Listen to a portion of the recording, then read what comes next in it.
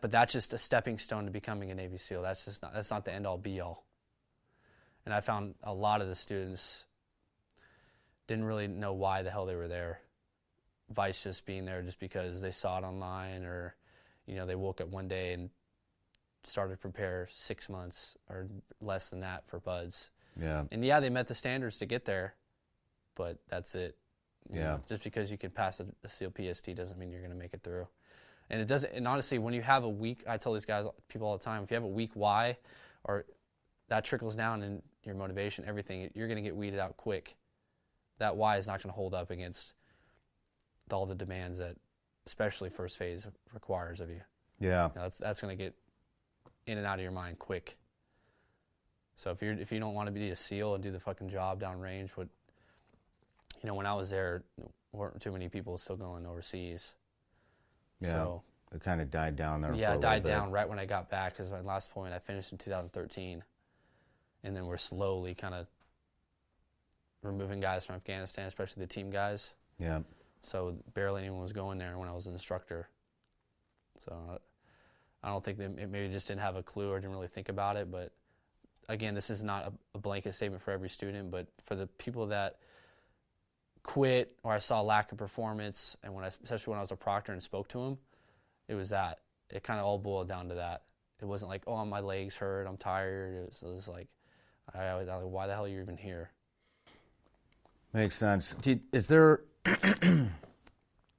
as much as we eat our own, and we do eat our own, and we're probably the best out of all the other branches, which I don't necessarily think is a fucking good thing, but at the same token, we're also extremely fucking tight-knit, and we have each other's back on deployment.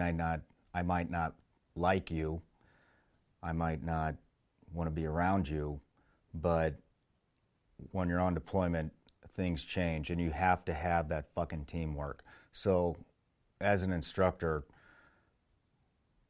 do you teach that, or is that something that you think that guys come to the table with, that it's just like in their heart? I think guys show up with that.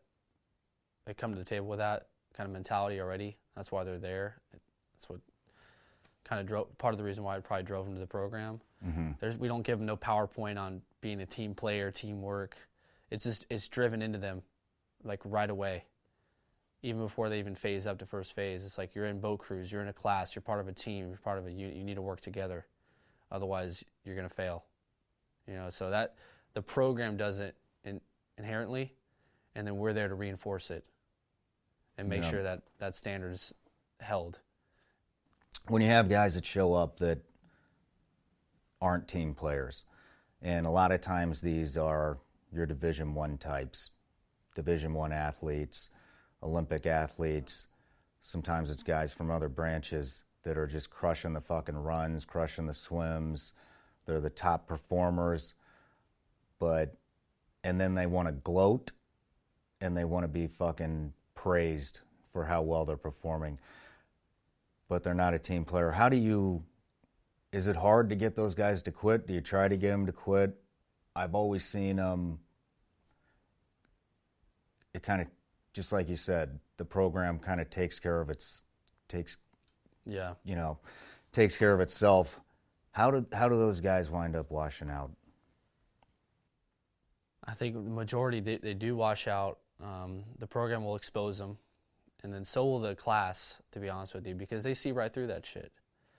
And they're not, and even the class leaders and the boat crew leaders, they may be in charge, may not be.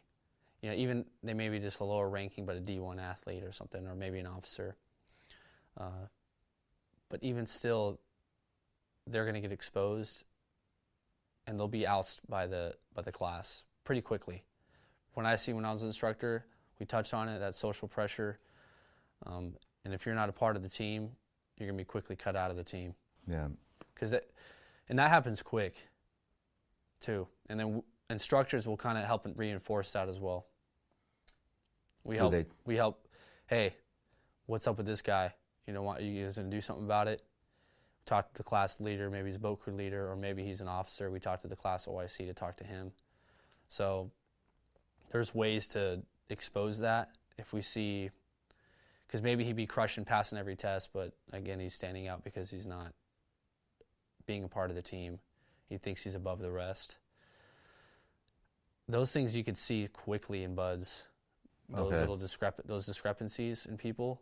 Even as an instructor? Yeah. Do you think you see it faster as an instructor as you do as a student? This class would see it before us. Okay.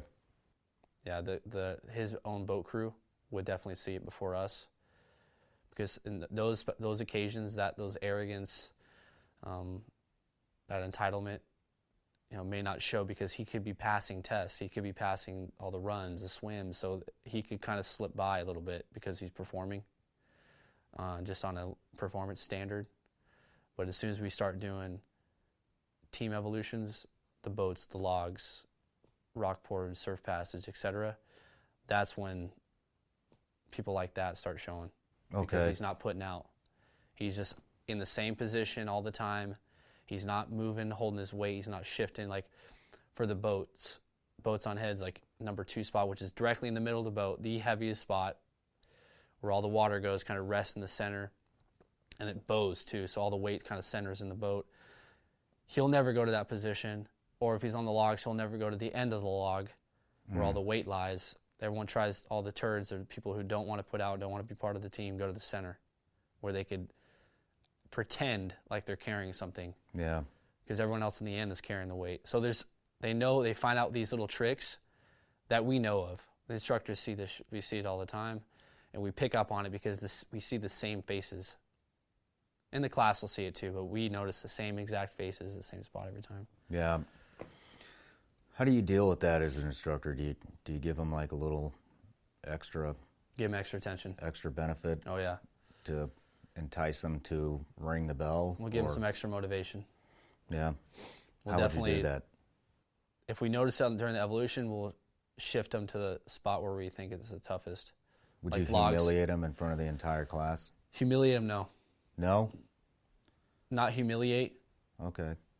We would tell him, if he was doing what I just described, we would tell him to go back to the position, to the 2 spot or the end of the log, and stay there.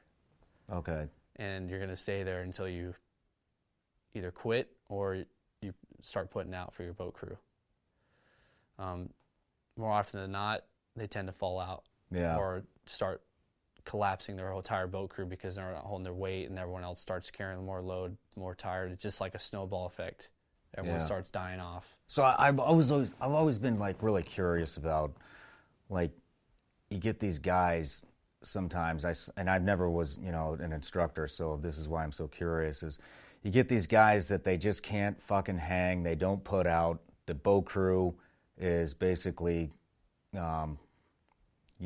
carrying them through Hell Week especially, and nobody seems to be able to force these fuckers to quit, but they do wind up disappearing.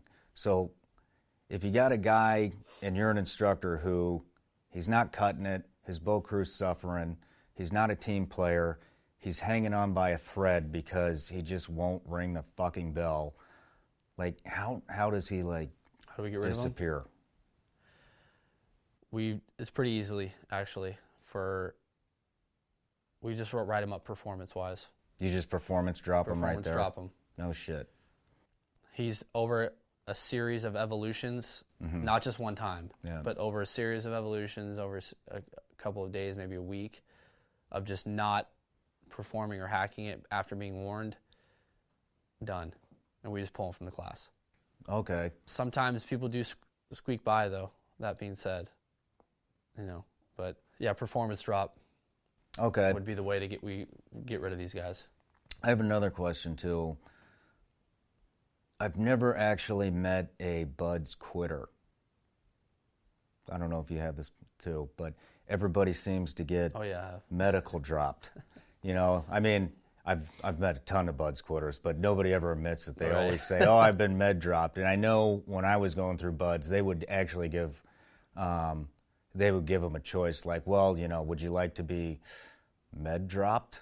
And is that how that goes? You just tell them, yeah, you don't have to ring it, just... No. Okay. Nope. If a student clearly just wants to DOR or drop on request, he has to ring the bell. Okay. Cut and dry. But if it's for a medical, it's the only reason he's going to get med dropped if it's for a severe medical issue. I'm talking severe. Because right now, at least when I was there, my experience has a very good medical system there. And they'll rehab you up. Yeah. They will rehab the student back to full health and put him back into class. If he injured, stress fractures, or whatever that was like kind of induced because of the training, they'll rehab you up and get you back into class. If your performance dropped, your performance dropped. It's not like, hey, do you want just to write down a med drop, but you really got performance dropped? Or you DOR'd and we just wrote down you got med dropped?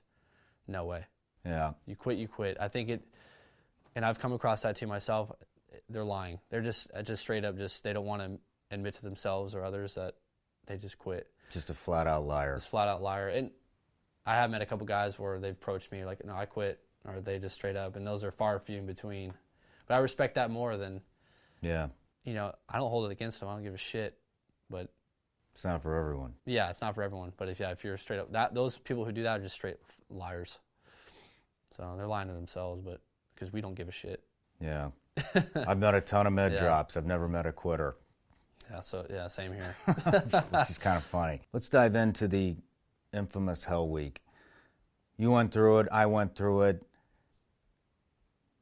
When you go back as an instructor and you see what these guys are going through in Hell Week, and you've already done it, I mean, does it look as bad as when you were going through it? Does it look worse? Does it look the same? I don't know. As an instructor, it's like that behind the curtain look. Yeah. But it definitely looks worse as a student. Does it? Yeah. As an instructor, it's not that bad. But it's by no means has it changed. It's tough as hell. But I don't know. I could hardly remember. When I think back at my Hell Week, I could hardly remember some evolutions.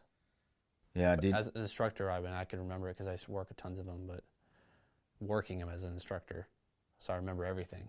Would you say that was your favorite evolution to work as an instructor? Camp surf. Camp surf? Oh, camp surf, yeah. We call it camp surf. It's like Wednesday night. So midweek, kind of Wednesday night, dudes made it, because that following day is like messing around, then you're doing the round the world till you're done. But camp surf's like middle of night, by the old course, build this huge fire pit, and then huge pit right next to it where all the students lie, and it's like we make a little stage and they tell us jokes, and their jokes shit. We send them to the surf zone, laugh at them, and if they're good, let them go stand by the fire for a couple minutes, warm them up, and the whole class will go through it, and then we'll punish them. Occasionally, we had a tradition where we brought them food. Punish them how? If they've fallen asleep, we fucking wake them all up, send them to the surf middle of the night, surf hit after surf hit after surf hit. That's the worst thing in Hell Week. Yeah. We would just do hundreds of hit the surf, hit the surf, hit the surf. I mean, these guys are just back and forth, back and forth, back and forth. And that water's freezing ass. Freezing ass in the middle of the night. 50s. 50s? Yeah. Mid-50s at night. Summertime, it's a little bit warmer. I would say low 60s to mid-60s. Even then, whether it's summer, winter, doesn't matter, because we just keep you in the water longer. And trust me, you're going to freeze just as much if you froze in the wintertime, even in the summer. Yeah. You know, like, you watch Discovery, you watch, all the Hollywood class and the documentaries, and you read the books, and now they see all the pictures on social media and stuff. But these guys watching Discovery Channel, they see guys rolling around in the surf and carrying logs and carrying boats, but what they don't see is the shit that you can't see, that as an instructor, and you find out real fast as a student, like the chafing from the sand and in your armpits, on your groin, and your junk, and from the sand rubbing back and forth, and that dries. And I feel like the instructors know it dries, and that's camis are like stuck to the side of your sack. And as soon as the class is dry, it's like, hey, we're going to go for a run. As soon as you run, those pants are crusted to that chafing, and it rips the skin right off.